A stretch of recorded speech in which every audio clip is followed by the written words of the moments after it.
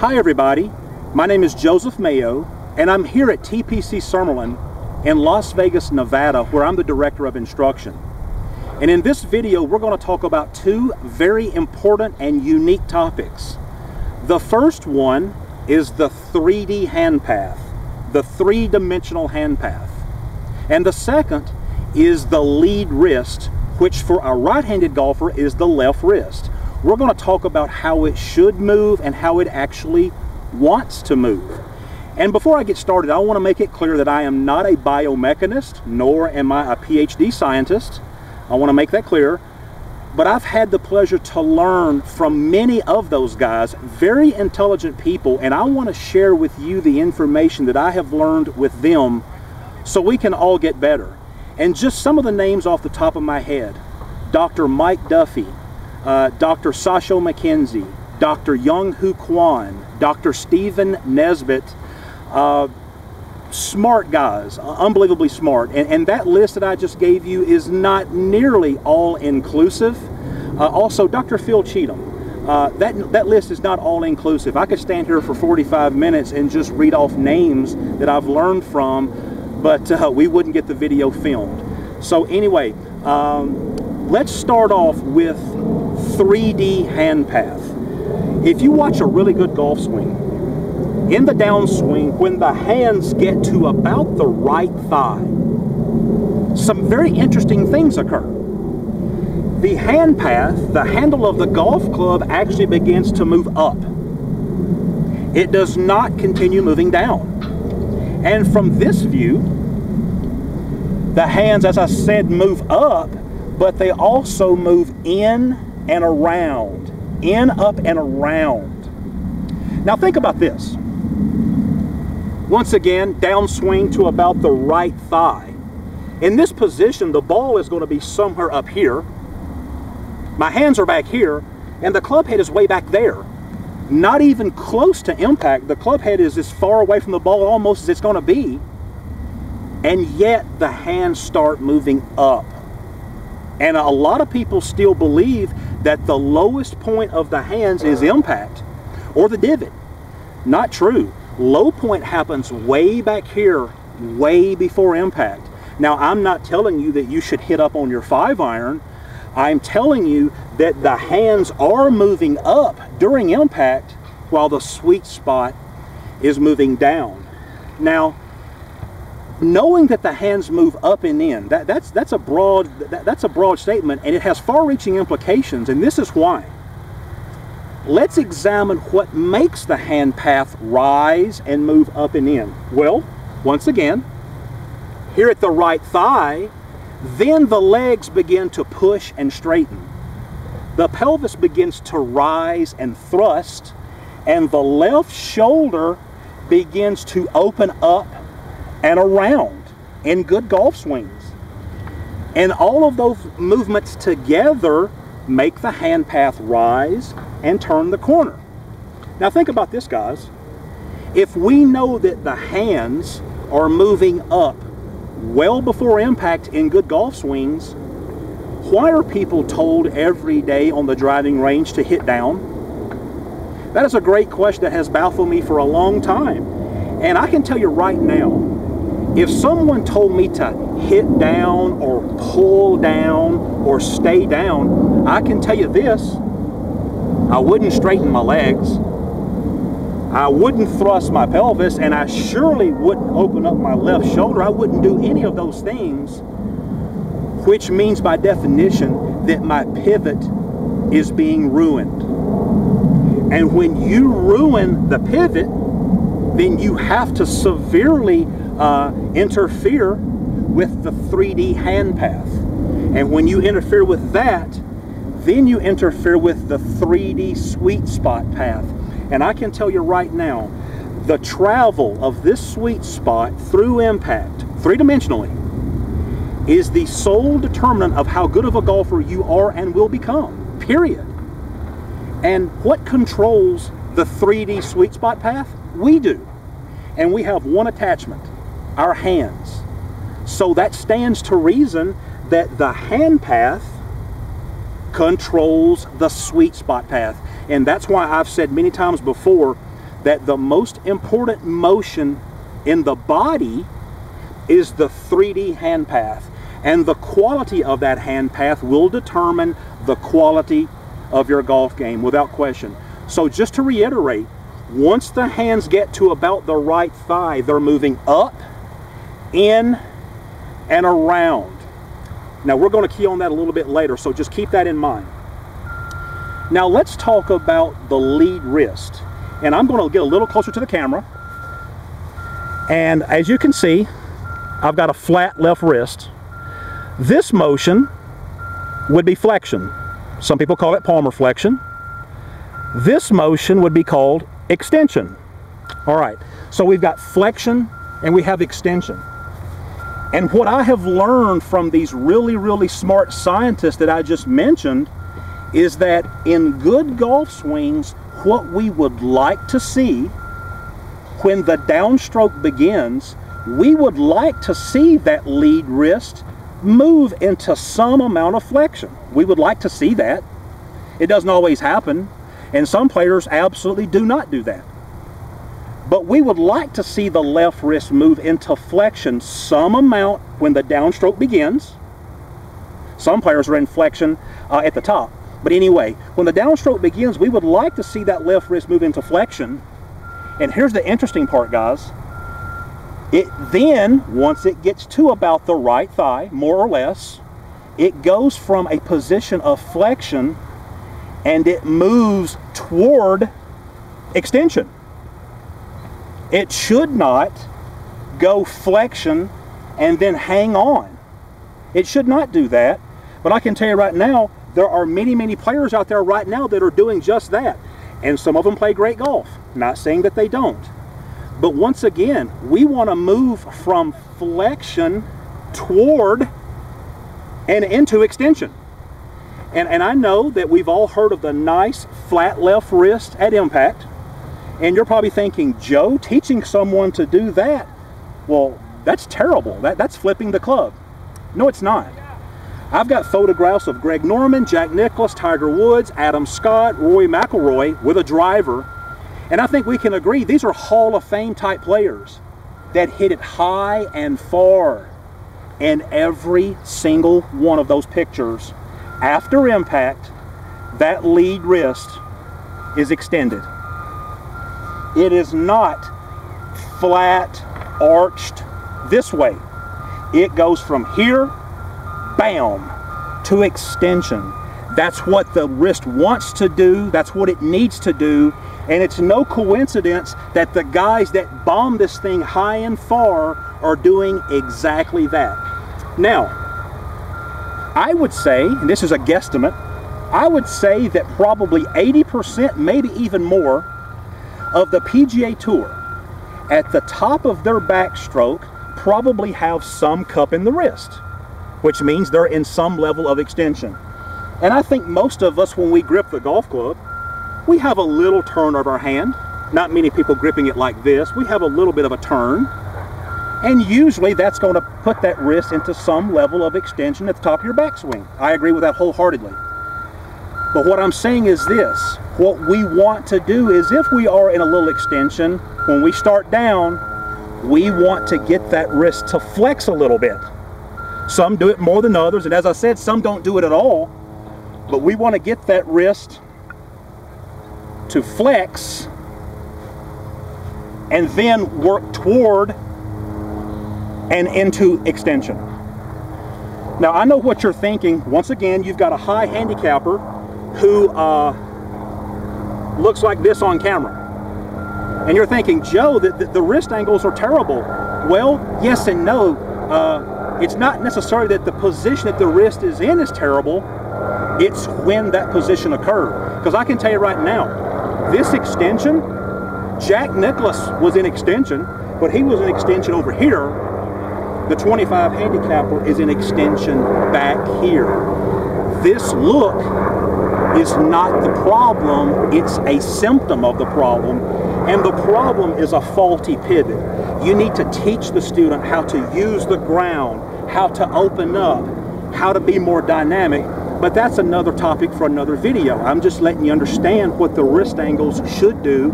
and what they want to do. Now, remember when I told you a few minutes ago about the hitting down, how it was going to tie together? Well, this is how it does. Now, let's think about something. Let's say we're swinging a driver 110 miles an hour like a PGA Tour player, but yet we're trying to keep that wrist flat through impact and past impact. So let's think about this. That club head has a tremendous amount of energy. There's a lot of force, there's a lot of speed, and I think we can all agree that energy, that club head, that sweet spot wants to go up and around our body. That's where it wants to go. So any attempt to retard that or to hamper that, it cannot be good. So if I'm hitting a golf shot toward the camera, driver 110 miles an hour, and I know the sweet spot wants to go up and around, well, let's look at this. If I'm holding on to that wrist and trying to maintain the flatness, look at that motion versus this motion. I have a little bit of flex, and then watch this. I go up and around, and that wrist gets into extension. So the idea of the wrist extending goes hand in hand with good old-fashioned common sense that all of the force and all of the speed and the sweet spot, it wants to go up and around our body. It wants to do that, and letting the wrist extend accommodates it. It goes hand in hand with it instead of trying to stay down, pull down, and hold on and try to lock that wrist into some condition. When you think of it in those terms, it makes a lot of sense. Now, there are a couple of my colleagues who have made some really, really great videos on what we're talking about now. Brian Manzella, a good friend of mine, he's a top 100 teacher out of New Orleans. He said, imagine when you're 15 years old and you get fresh with a girl and she wants to give you a smack. How is she going to do it? Well, she's going to load her wrist, she's going to flex it, pow, and then she gives you a good smack. From this view, load the wrist, give it a good smack. Chris Como, another top 100 teacher out of Dallas, Texas, he did a video a little over a year ago, if I remember, and he had a great analogy. He said, when you start your downstroke, make the palm face you, and then through impact, try to get the back of the hand to face you. And Grant Waite, a guy that I had the pleasure of teaching with on the PGA Tour for 3 seasons, I know that Grant is using this with a couple of his PGA Tour students, having phenomenal success. And I know right now I've got 2 PGA Tour players doing this as we speak, and their ball striking has improved. They're hitting the ball really high, really far, instead of low and crooked. And I realize that talking about going from here to here is going to sound like Chinese to a lot of people, because we've always viewed this as bad. We've always viewed this as the hallmark of the bad golfer. It's not the extension that's the bad part, it's when the extension occurs. And that's a pivot issue, that's a sequencing issue, and that's another video. Now, I want to touch on one other subject here. I've had the pleasure and the privilege of many, many great players coming to me for help with their golf swing. And there is an epidemic on the PGA Tour, and it is hurting players, and it has ruined careers. It has derailed some great players. And it comes from this. From the top of the backswing, we see the handle of the golf club go straight down. It gets pulled down. And when that happens, that lead wrist is going to extend. That's just the way that it is. They go hand in hand like cousins. Shaft goes down, wrist extends, and oftentimes you'll see the elbows kind of get further apart. This is such a major, major problem, because remember what I said. We want to go from flex to extend, not extend to then trying to flex. And there are great players, guys who can beat me by 20 shots, no question about it, who are going from extension to flexion. And they've been told to do that.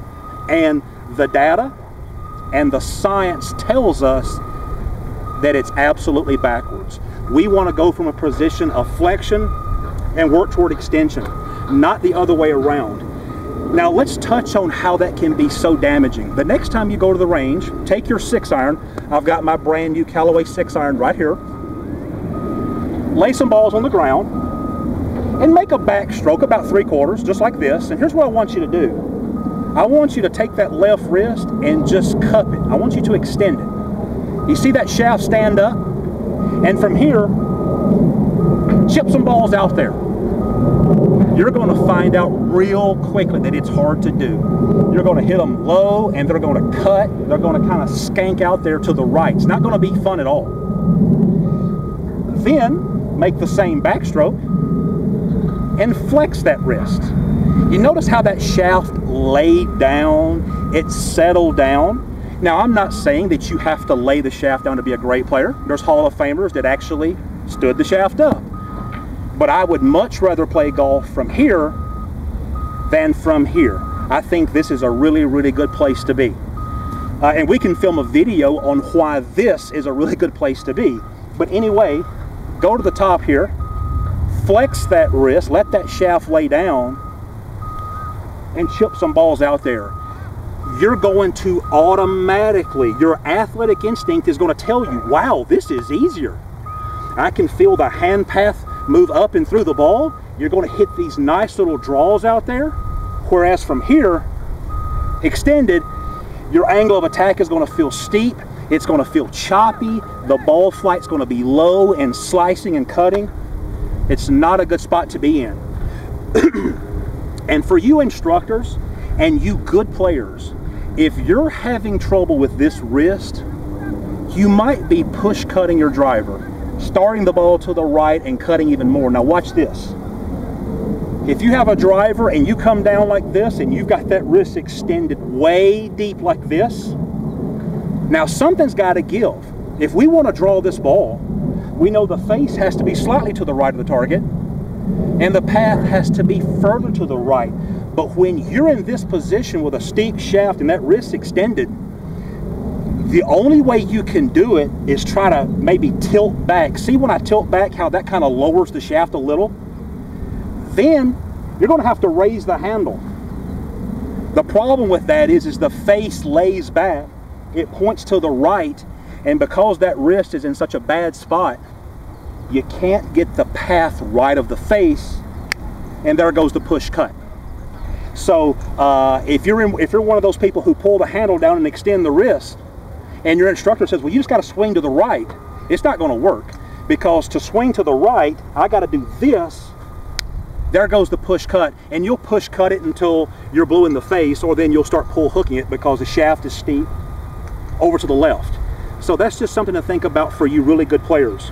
Now, lastly, every month in the leading golf instructional magazines and articles, we have the article on how to stop slicing. And it seems like for the last 50 years, the default article is strengthen the grip, rotate the face. And we all know that it probably doesn't work, because if it did, then we wouldn't have 20 million slicers out there. Let's examine the advice of strengthening the grip and rotating the face. Let's examine it. When you strengthen that grip, do you see what you've done? You've extended the wrist a lot.